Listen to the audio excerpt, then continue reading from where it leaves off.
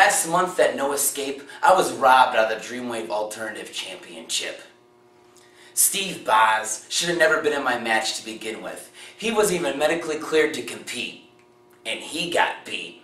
So in reality, the match never happened.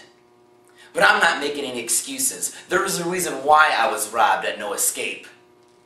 It's because there is a conspiracy against me, trying to keep me down. But when you're wrestling perfection and you're the leader of Pride, you can't be held down. So that's why I filed a formal grievance with Dreamwave management. And JC, I'm pointing the finger right at you. On November 5th, at Survival of the Fittest, I am demanding my alternative title championship match against Mr. 450. And if you don't make that happen, action will be taken.